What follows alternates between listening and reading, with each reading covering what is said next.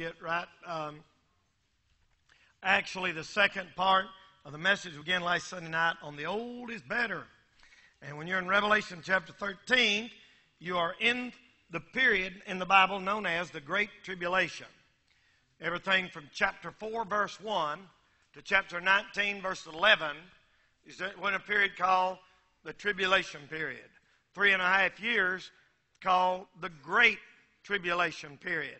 A Jewish time called Jacob's Trouble in the Old Testament, in which God turns the clock back on and is dealing with Jews. The clock is off right now, and the door is wide open to Gentiles. And Gentiles are being saved by the millions all over this world every day. There are Jews being saved right now, but mostly Gentile. When God turns back to his people, earthly people, it's going to be a different story. So tonight, you're going to look at a time here when the Antichrist will rule the world. What's anti sound like? Antifreeze, like keep opposite from free, keep something from freezing. Antichrist, opposite of Christ, against Christ. Just like Jesus was God in the flesh, the Antichrist is the devil in the flesh. Just like Jesus lived his life for 30 years as a perfect person, and then the Spirit of God came on him when he was 30, the spirit of hell is going to come out of the pit of Judas Iscariot and come on the Antichrist at 30, and he'll have a 3.5 year ministry in which he will require everyone to have a mark in the right hand or in the forehead, not on, in. And that's very significant in the light of what we are seeing happen today. Look at Revelation 13 and verse number 11. And I beheld another beast coming up out of the earth. He come out of the earth. That means there's things under your feet in an underworld. The underworld, they call it. He comes out of the earth. They're all these scientists have got them telescopes pointing to outer space trying to find out where them aliens, they ain't coming from up there. They coming from down there. Them things are demonic coming from down there. They have all the characteristics of demons. The smell, the atmosphere, the way they talk, everything. Now look at verse number 11 again. And he had 2 horns like a lamb, and he spake as a dragon. Remember, the 2 best words for understanding your Bible are like and as. Them 2 words, like and as. When you see him say as, he's teaching you something. Like, you say, well, you understand this? No. You understand that? Yeah. Well, that is like that. The Lord does that all the time. The kingdom of heaven is like. The kingdom of heaven is like. And he puts it so you understand it. Like, as a dragon. Verse 12. And he exerciseth all the power of the first beast before him, and causeth the earth and them which dwell therein to worship the first beast. That's the Antichrist, whose deadly wound was healed. There's the bad right eye from Zechariah chapter 11. That's why all the movie stars, rock singers, that little girl done that concert over where all them people got killed, that little Adriana, whatever her name is. Ariana, whatever her name is, they all keep their hair over that eye, over that one eye like that.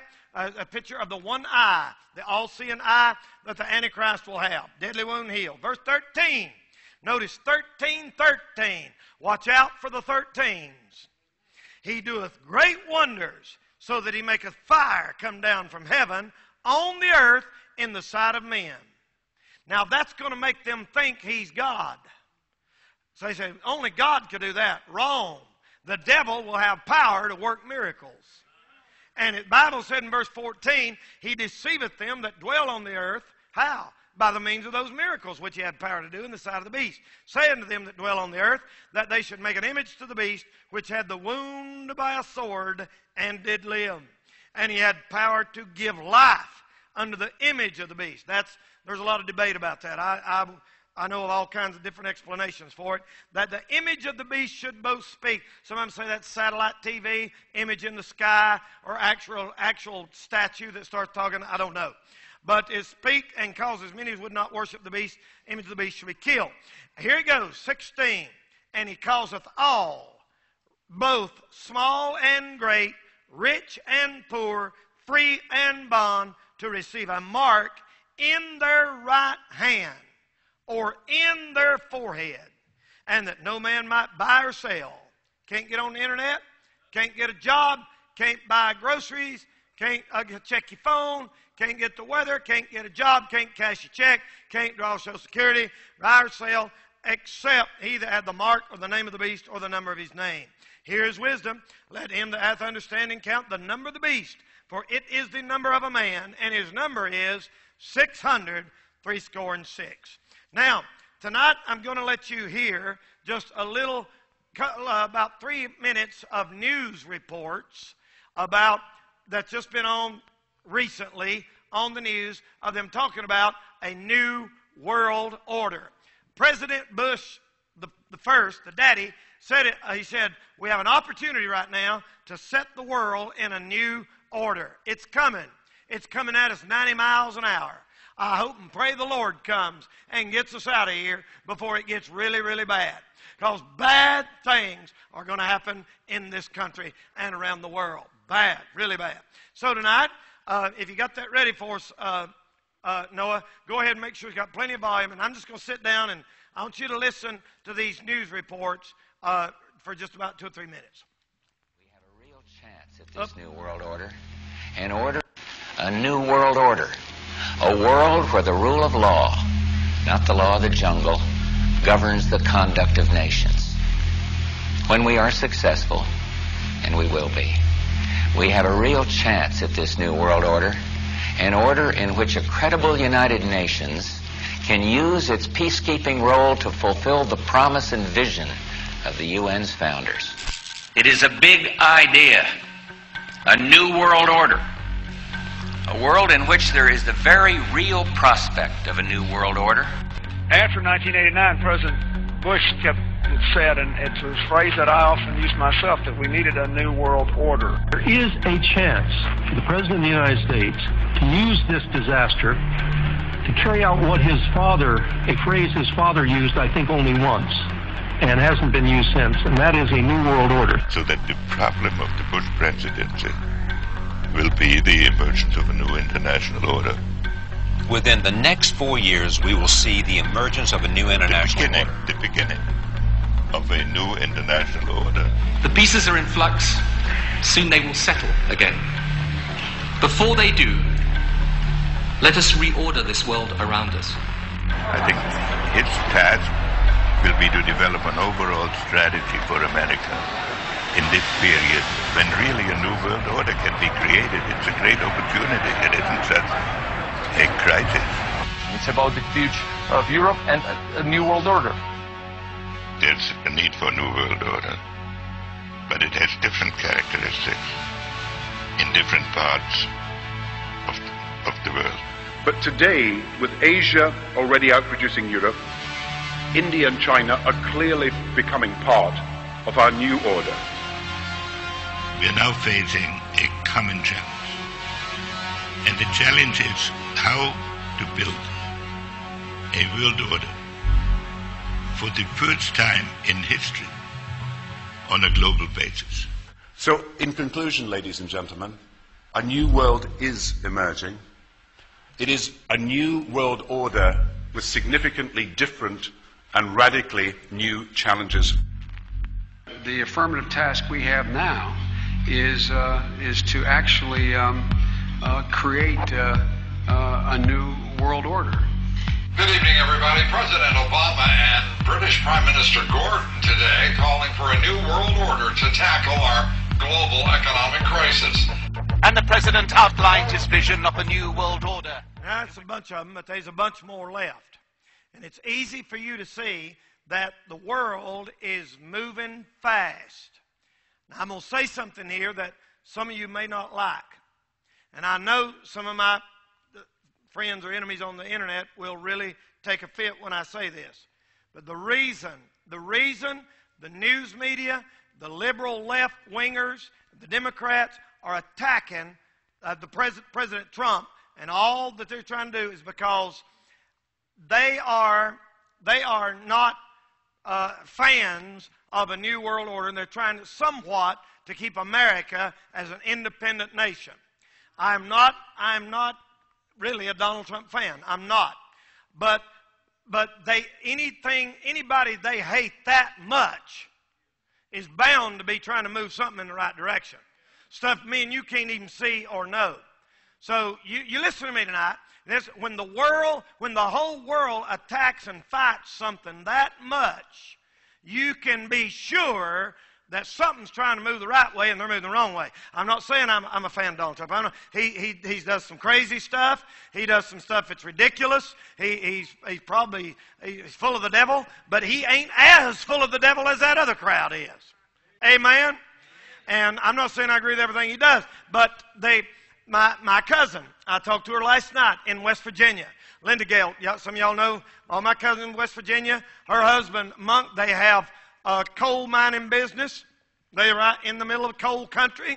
My cousin's husband has over 100 dump trucks, and they lease Sarton Trucking, and they move coal. And I said, is the coal business doing better? She said, yeah, it's doing a lot better. She said, since Donald Trump took office, more coal mines have opened up, but they're stopping they're blocking every single thing that they try to do. Now, the reason they're doing this, they're saying that, we got to have clean air, and we got to have clean air. We got to have clean air, and coal is dirty. That's not really the truth. All of this global stuff, all of this EPA stuff, all of these restrictions they're putting on people building and codes and stuff here in this country, all of that stuff is an attempt to get us all into a global government. Here's what they're trying to do. You want it in a nutshell? They're trying to bring America down and raise all the other countries up and level it to try to have everybody as a one world government, and that's where it's headed. One world religion. I could tell you that's the thing now. Rick Warren, the pastor of that Saddleback Church out in California, all the new mega church emerging movement that's coming out now, the mega churches where they're saying that people like me and you are mean and ugly because we preach on sin, and that we should be concerned about the world problems of poverty and racism and stuff like that. Now, we are concerned about poverty and racism, but that is not our main job in this world. Our main job in this world is not to feed poor people. We do it, and I believe in it. Our main job in this world is to get people saved and turn them to the Lord Jesus Christ and keep them out of hell when they die. That's the church's mission. But they're shifting the church's mission tonight over in another direction. I'm gonna read you some stuff here tonight. At the risk of being just a little tedious, I don't usually do this, but I want you to listen to me. Quote, the global elite have never been closer to their goal of a united world. Thanks to a series of interlocking treaties and international agreements. That's agreements with other countries that the Obama administration made in the last few years without even asking us to get a chance to our say on it. The planet is becoming globalized and centralized, but most people don't seem alarmed at this at all. We've seen some of the biggest steps toward a one-world government, a one-world economy, and a one-world religion that we have ever witnessed. But these events have sparked very little public discussion. So please, let's share this with as many people as you can. We need to wake up. The article said, the United Nations has launched a new universal agenda for humanity. These are not my words. They come directly out of the core document of this new agenda. When the Pope traveled to New York City to give that address that kicked this conference off, giving his considerable endorsement to this new plan, virtually every nation on the planet willingly signed up for the 17 goals that are included in this plan, but the stunning turn of events made very few international headlines. The United Nations promises that if we all work together, we can turn our planet into some kind of utopia where everything's wonderful and all men get along each other and love each other and there's no war or famine. But the truth is that all this talk about unity marks a very insidious agenda. The following comes from the recent piece of a new book called The Babylon Code. Quote, the UN is not asking permission, but issuing a command that the entire planet commit to 17 sustainable development goals and 169 sustainable development targets designed to radically transform our world by the year 2030. That's 12 and a half years from now, 2030. And ladies and gentlemen, the UN 2030 plan promoted by the Pope will advance the Agenda 21 on steroids. Through a controlled media, the mass population will be told that this is all about saving the environment and ending poverty. But this is not the true agenda of Agenda 21. The true agenda of Agenda 21 is to establish a global government, global economic system, global religion. Are you listening to me? That means all this junk they get on the news, all this Al Gore baloney about the planet and the environment, and we got to get clean air and clean coal. They don't care about the clean air. It's an attempt to push us toward a one-world global government. That's what's coming. And anybody like me, you know what they would call me? They call me a conspiracy theorist. And the truth is tonight, there is a conspiracy. But the chief conspirator is the devil. And the devil's whipping all this together. The people involved in this conspiracy don't even know they're in it, a lot of them. There might be some. I mean, you get that there at the Bilderbergers and the CFR. That's the Council of Foreign Relations. And them big places, the 13 people that run the world and all that stuff. I don't really know how much power all them people got. But I know one thing. There's somebody calling the shots somewhere. You can count on that. And, buddy, there's decisions being made in high places tonight that's going to change the future of our kids and our grandkids if God's people don't get back to God and pray. You know, the devil, you say the devil's conspirator? That's right. Now, somebody asked me, they said, Brother Danny, the devil know the Bible? Yes. The devil know the Bible's true? Yes. They said, well, how come if the devil knows the Bible's true and he can read the book of Revelation, that he don't see in there where he's going to get thrown in the lake of fire and change his plans and mess it all up? And the answer is this. The devil is so crooked, there's no truth in him, the Bible says. So somehow or another, he still thinks he can win this thing. I believe the devil still believes, even after he gets off the chain gang 1,000 years, he's going to gather them all together and try to throw God off his throne. I mean, I'm telling you tonight, ladies and gentlemen, I am so glad that I'm a Christian tonight. I am so glad that I can stand here tonight with the Word of God Almighty and say, hang in there, child of God. Don't give up. Don't back up. Don't give up. Thank God. Put her pedal to the metal, brother, and let's just get on fire for God and live for the Lord. I'm going to break the other thing I'll say. And I'm telling you what, brother, hallelujah, let's get the job done God's called us to do. You know what? The world's against. They told old Martin Luther one time, they said, the world's against you. And he said, well, I'm against it. That's what people told me. They said, Danny, don't you know the whole world's against you? Yeah, and I'm against it. And God pity the preacher that ain't.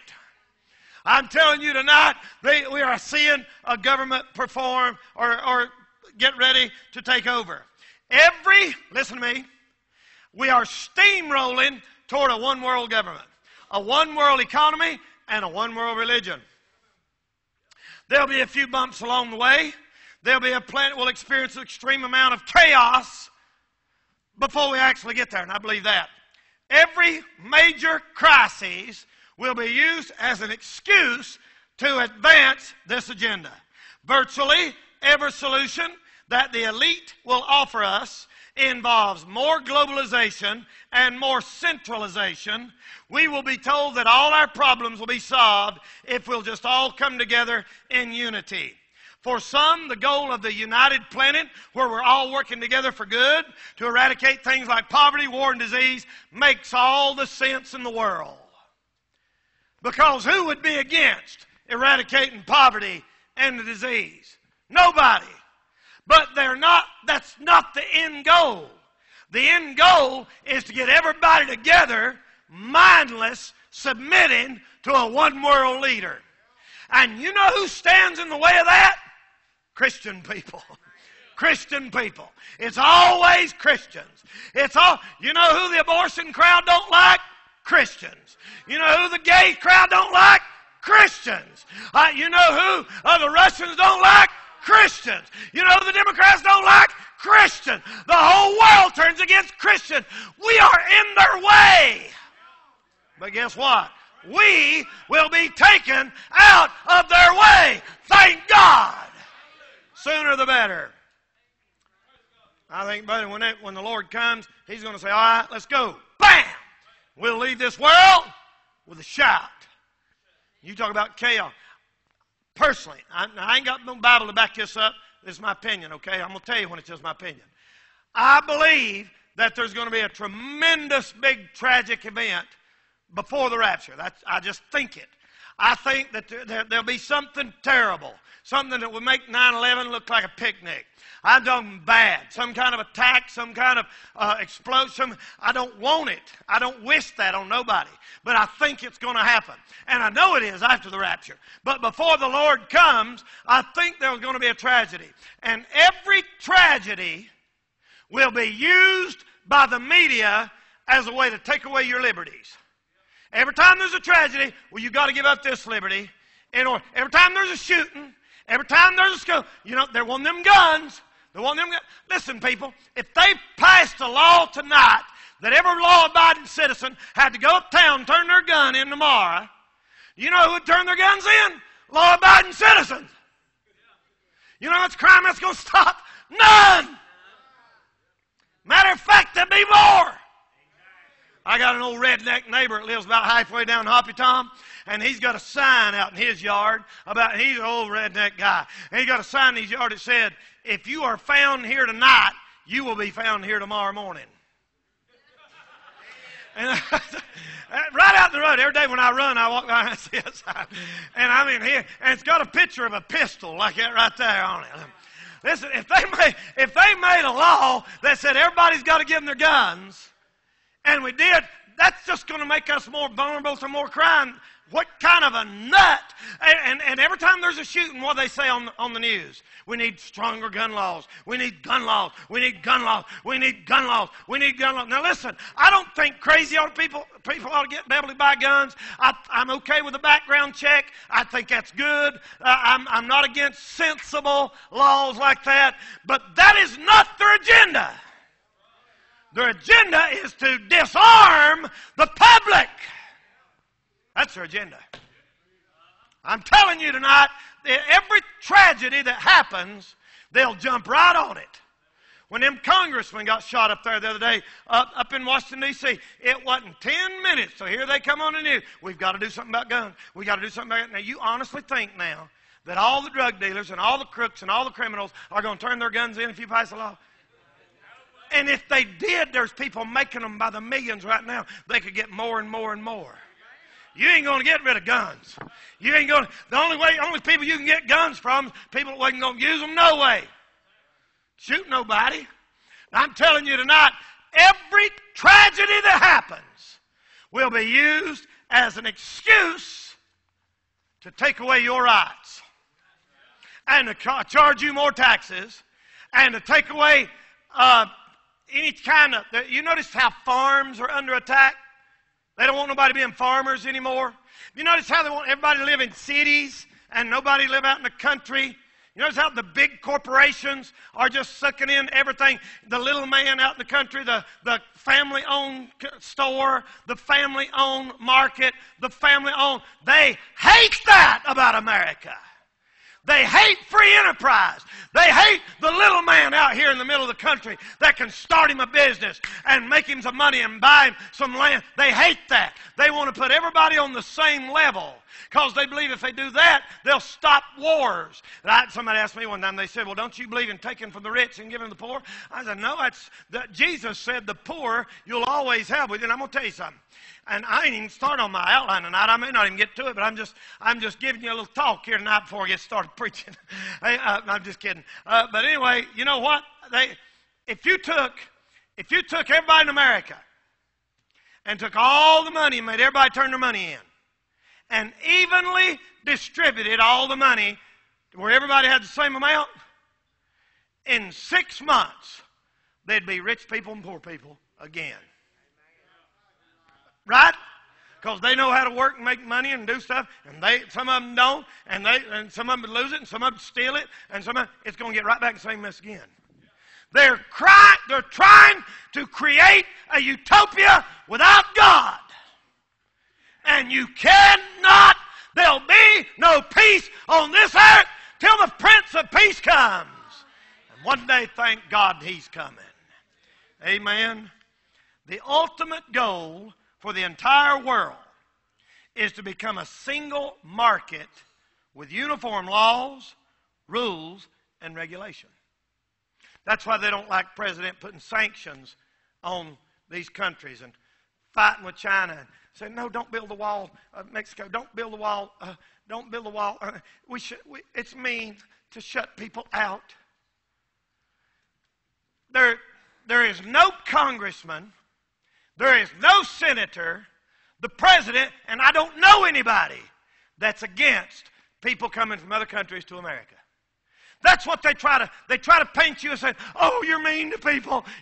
We just don't want criminals and crooks and people going to blow us all to smithereens coming. But they can't get that. Oh, you're mean. Oh, you're full of the devil. Amen. That's right, Brother Danny. Hey, the ultimate goal is to make a single market with uniform rules and regulation. But as we merge our economy with the rest of the globe, listen to that. We're going to merge our economy with the rest of the globe. That's why they don't want to teach how great America is in college. That's why they don't like the American flag. They don't like American elitism. They say we shouldn't put America up here. Lord have mercy, people. We ought to be proud to be an American. They ought to fire any basketball player or football player that refuses to honor the flag of this country. Look, you say, well, we have our rights. You sure do. You can take it out there and spit on it if you want to on your own. But if we're paying you and you work for the states and you work for the government and you work for the country and you're making your money off the rest of us, you ought to honor our country and our flag. Amen? Fire them low-down scoundrels. As we merge our economy with the rest of the globe, the United States has been losing tens of thousands of businesses and millions of jobs as the monolithic corporations that now dominate our economy shift production where labor is much cheaper. My sister is the nurse, Ethan Allen. Ethan Allen, some of the finest high-end, high-dollar furniture. It's some fancy stuff. Big shot stuff. And I said, they had 14 plants on the East Coast, and now they got 3. 3 left, and we don't know the future of them. And they're going to Mexico. My brother-in-law goes to Honduras every week. That's where all of it's being made now. We ship it over there where they ain't got no laws and EPA rules, and you can spill stuff and no stuff like it, and ship it back cheaper than we can make it here. And I said, Debbie, why they do that? And she said, Danny, think about it. Now, here's what's wrong with our country. And I'm going to close. I ain't going to talk long now. Here's what's wrong with our country. She said, here we have to pay a man $16 an hour. We have to pay his insurance. If he spills something on that, we have to call the EPA in. They have to make sure everything's clean. If he gets cut, it costs us, $100,000 for surgery. If he flirts with a woman, there can be a suit, sexual harassment.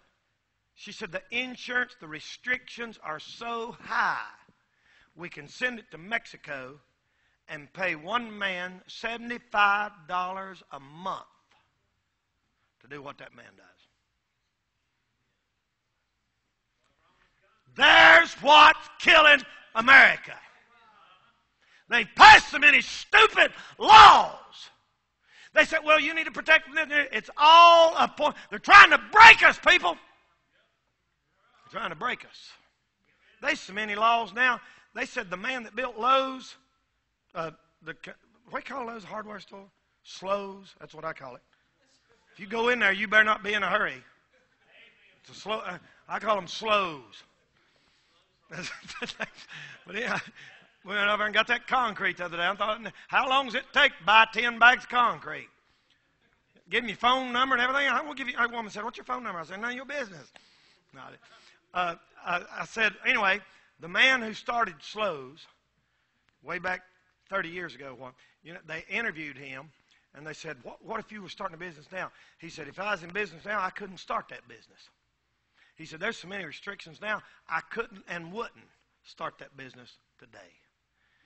That's the pressure from the UN coming down to shut our country off, to make it, bring the other countries up, take ours down.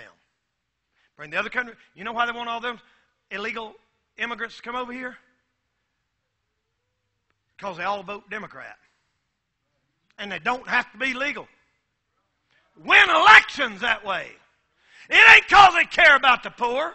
Lord, I know this might be on the internet and I'll get cussed and called everything in the world, but it sure does feel good to get to stand up and just tell the truth. We better do it while we can. May not have this change much longer. I'm telling you, we're in a war, people. We're in a war. Go soul winning. Get in a bus ministry. Get somebody to God while it's still okay and we're still allowed to. Before the time comes when they shut us down. Amen. We're also seeing some stunning moves in the direction of a one-world religion. In recent years, you may have noticed it has become very trendy. You notice how all these people talk internet talk? I can't stand to hear preachers talk internet. Their favorite words are not Bible words, they're internet words. Come on out and let's connect. Shut up. I ain't stand to hear somebody come out. Let's connect.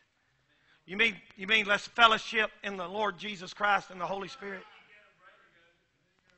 Some preachers, all they talk about is their church ought to be called the First Baptist of Internet, the first internet church in town. They live on the internet, they preach off the internet, they read off the internet, and they're poisoned by the internet. Let's connect your foot. I don't know who you're connected to. But anyway, it says their agenda to say that all religions are just different paths to the same God. In fact, many prominent religious leaders are now openly proclaiming that the two biggest faiths on the entire planet, Christianity and Islam, worship the same deity. Pope Francis. Are you ready for this? The following is how he began his speech at St. Patrick's Cathedral in Manhattan, New York. Quote, I would like to express two sentiments for my Muslim brothers and sisters. First, my greetings as they celebrate the Feast of Sacrifice. I would have wished my greeting to be warmer. My sentiments of closeness in the face of tragedy, the tragedy they suffered in Mecca.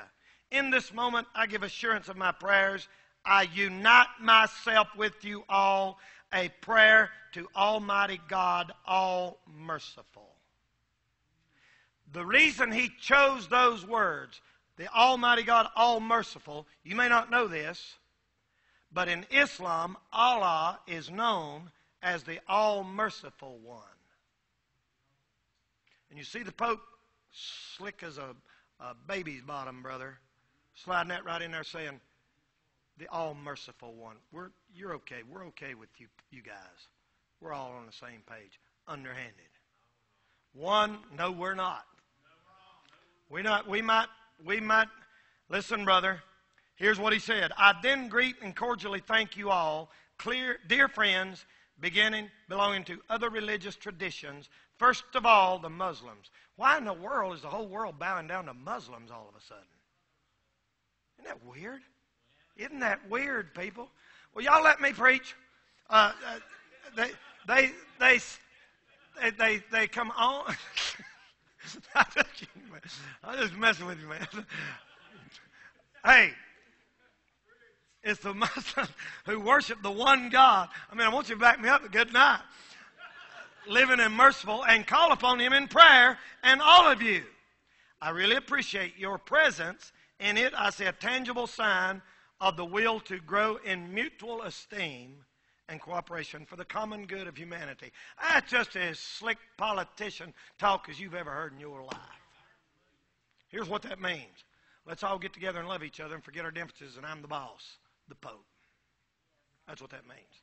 Now, I'm going to give you a bunch of quotes here the rest of the summer on this emergent church stuff, and I'm going to tell you what they said, then I'm going to tell you in plain hick language that you can understand. What he means is, let's all get together, and it don't really matter what you believe. Amen? We're headed that way. God help us. Here's my advice to you. Raise your family right, study the Bible, pray. Get in the bus ministry, people. Do it while you can. Do it while you can. Let's stand by our heads for prayer.